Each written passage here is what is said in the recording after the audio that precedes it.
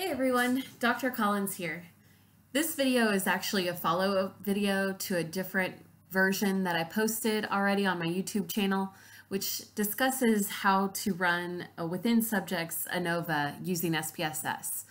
I wanted to post this update because in the most recent version, at least the most recent version of SPSS that I currently have, they actually changed some of the instructions related to doing this analysis.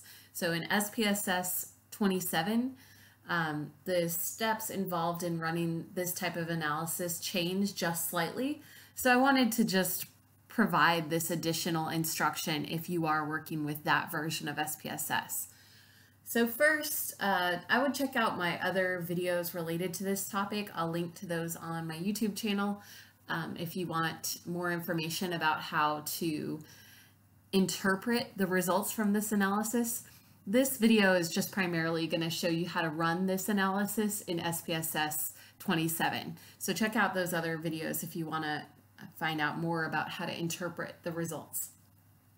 But here in SPSS 27, the way that we're going to run a within subjects ANOVA is, first I wanted to set you up here with what our file looks like. So we have, if you remember in SPSS, every row is an individual person.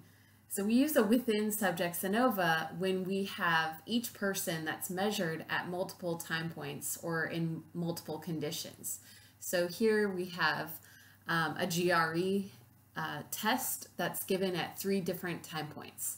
And so each person, each row in that data view has those 3 different time points. So each person was measured at a baseline, each person was measured at the midpoint, and each person was measured at the end. And to run this analysis in SPSS, we're going to start here at the Analyze drop-down menu. Next option we want to select is going to be this General Linear Model. We want to make sure to choose the right one because the one right below it looks very similar. So make sure the one with the S, without the S, is the one we want. From there, we're going to select the option that says Repeated Measures. And we'll go ahead and click on that. And when we do that, that should open a new window. And in this new window, we first need to tell the program what our independent variable or our quasi-independent variable was.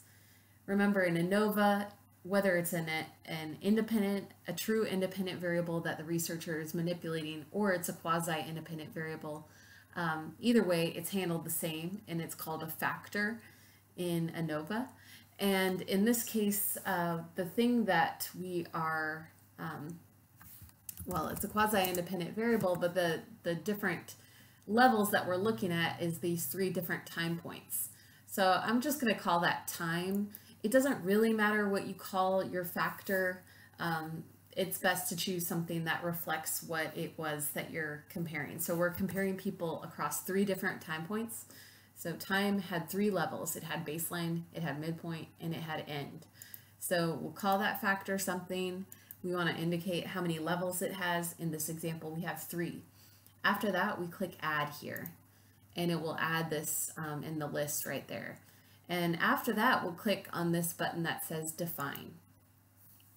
And that will give us another pop-up menu.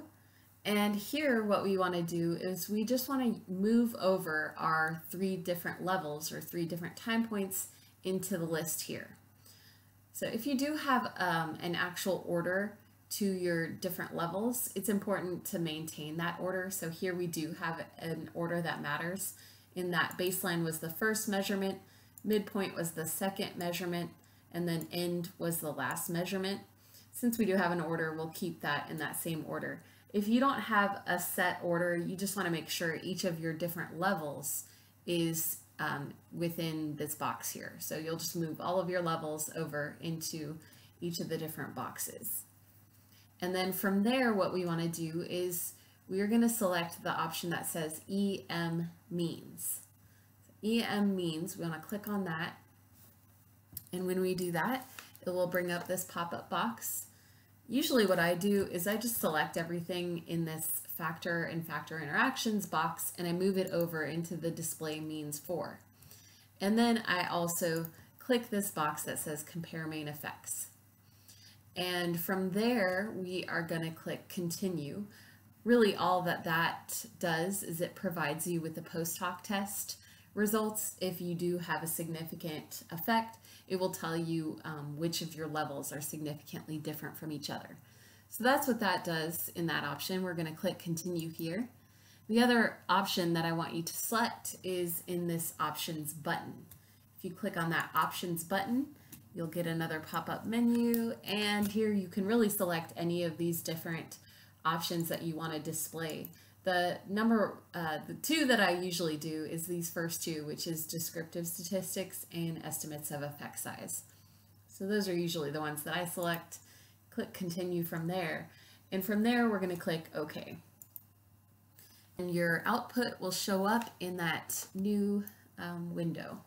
So there's our output, and like I said, this video is mainly just aimed at showing you how to do this analysis if you're working with that SPSS version 27. If you want to know more about how to interpret these results, please check out my other video that I've linked here. That's all for now. Bye.